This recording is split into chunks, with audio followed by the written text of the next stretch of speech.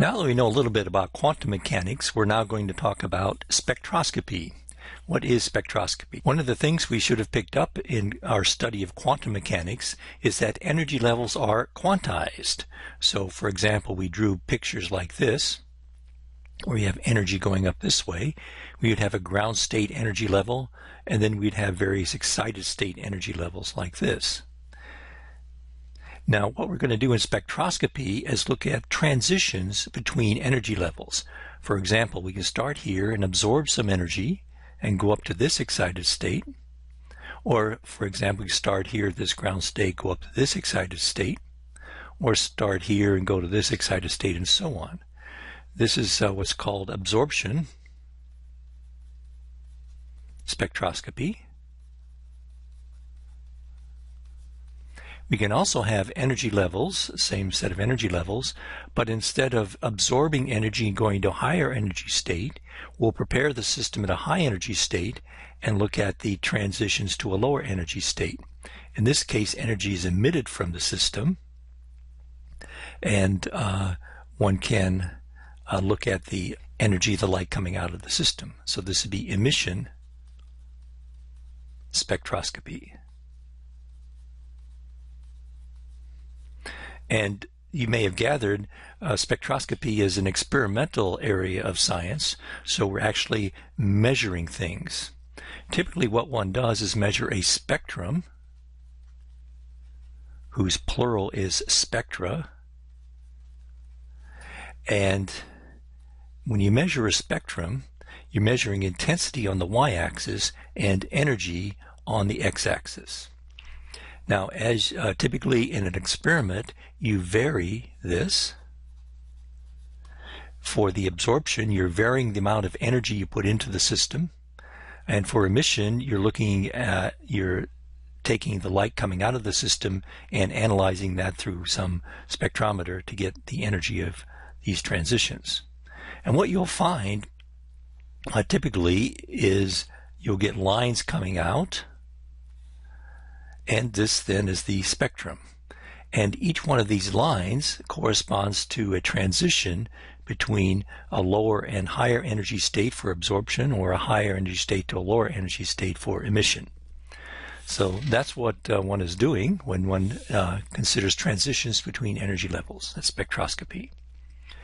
Now, spectroscopy occurs, or you get those transitions between energy levels, because an atom or molecule interacts with electromagnetic radiation to transition between energy levels.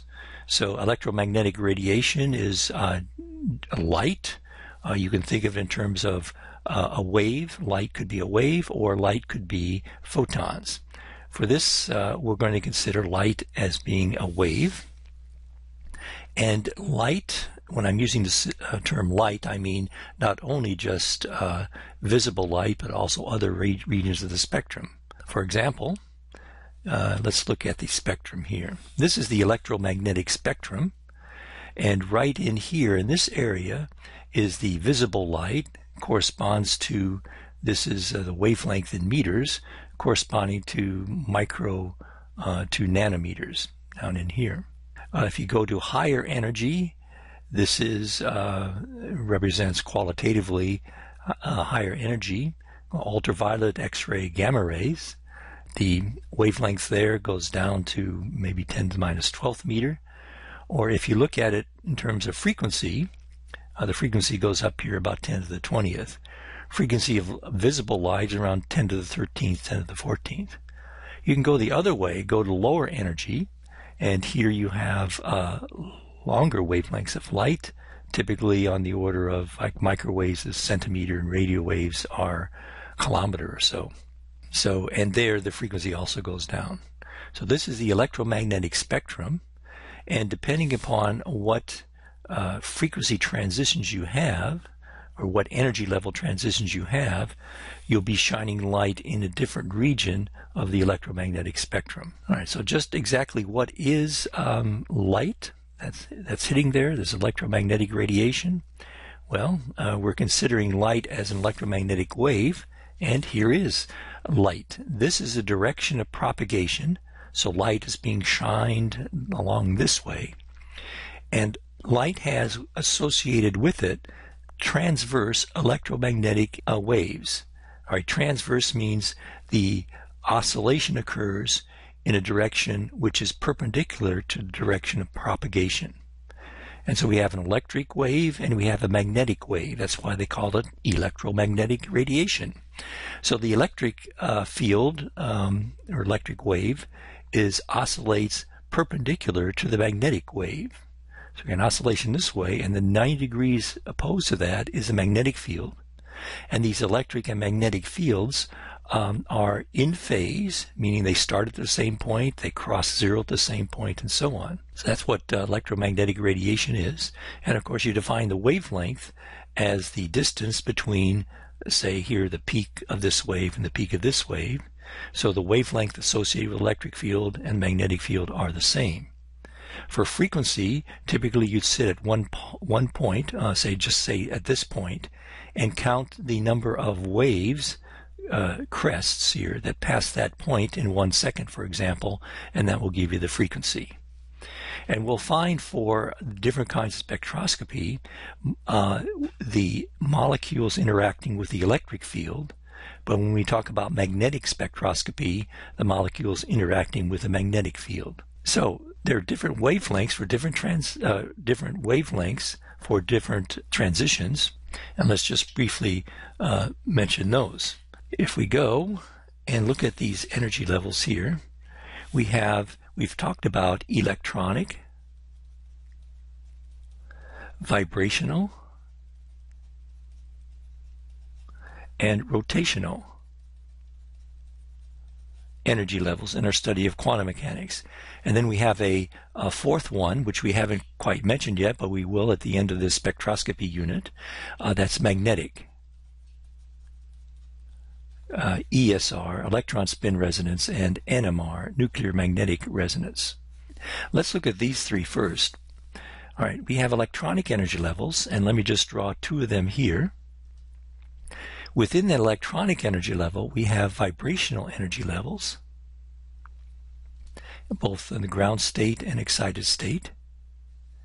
And then within each electronic and vibrational, we have rotational energy states. So it's like this. So you have a whole bunch of different energy states, and if we look at transitions between the two, or between two energy levels, from here to here, this would be an electronic transition.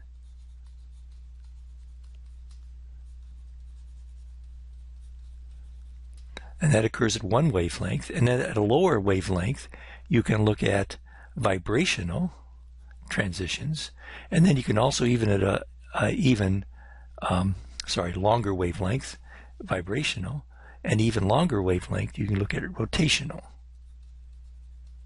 So if we look at just these three kinds of spectroscopy, electronic will be the highest energy, corresponding to the smallest wavelength or the largest frequency. Vibrational will be next, and then rotational. So you can look at, we'll talk about selection rules, but you can look at a transition from here to here, that will be electronic. From here to here, that would be vibrational. And from here to here, sorry, I drew it too small here, that would be rotational. So you have different kinds of transitions, and we'll talk about magnetic transitions after we talk about these three first.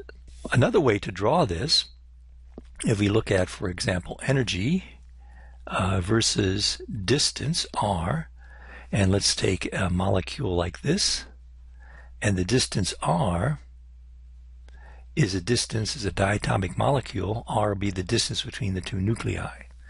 And we saw in our study for the H2 atom, or the H2 ion, that we'll get things like this. So this would be an electronic energy level, because we solved the Schrödinger equation for the electron. And then we might have an excited state here, looking like this. So these are potential energy surfaces. Associated with each potential energy surface is a vibrational energy level.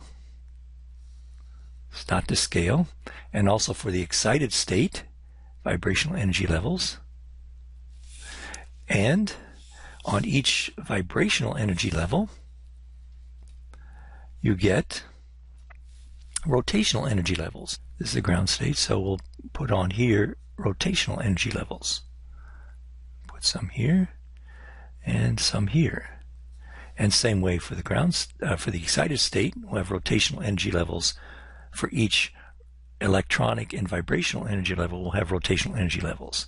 So we can look at transitions here. That's just another way to look at it, superimposed upon the potential energy of the electronic. This would be ground state, excited state. Let's look and see. For the electronic, we have UV visible radiation. Right, so UV visible, this is where electronic energy levels, if you shine light with this wavelength or with this frequency, you induce transitions between electronic energy levels. The vibrational energy levels are infrared radiation. So now we're down here. So if you shine light on a molecule with 10 to the minus 5th meter or around 10 to the 12th frequency, hertz frequency, then you'll induce transitions between vibrational energy levels. And then rotational energy levels, lower energy still, are microwave radiation down here, 10 to the minus 2 meter wavelength, or 10 to the 8th in terms of frequency, 10 to the 8th hertz. Light with these characteristics will induce transitions between rotational energy levels. And then finally we have the radio and microwave region down here, and these here will induce transitions between magnetic energy states when you talk about NMR and ESR. So different wavelengths for different transitions. And unfortunately, for each spectroscopy, we have a different set of units. So when one does spectroscopy, one measures intensity versus energy. But this axis is x-axis. The units on here depend upon what kind of spectroscopy you're doing. For example, if you do rotational spectroscopy, this axis is frequency. And typical frequencies will be, say, megahertz to gigahertz. If one is doing vibrational spectroscopy, typically this is wave number, nu, which is defined as 1 over the wavelength lambda, and typical units there are inverse centimeter. If one does electronic spectroscopy, that x-axis there is usually plotted in form of lambda, and typical units for there are nanometer. If one does, say, NMR, nuclear magnetic resonance spectroscopy, units there are frequency, which are megahertz, that's an M. And if one does electron spin resonance, typical units there are magnetic field H, which is Gauss. Now, these 5 units are related to energy by this equation here. E is equal to h nu, is hc over lambda. 1 over lambda is given the symbol nu with a bar above it. And that is equal to, as we'll find out later, some constants times the magnetic field H. All right, so that's a brief introduction to spectroscopy. I will now go on and look at, in more detail, transitions between these energy levels.